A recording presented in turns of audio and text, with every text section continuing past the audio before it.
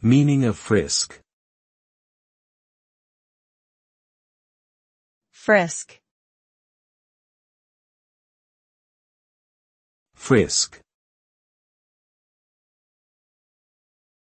Frisk. Frisk.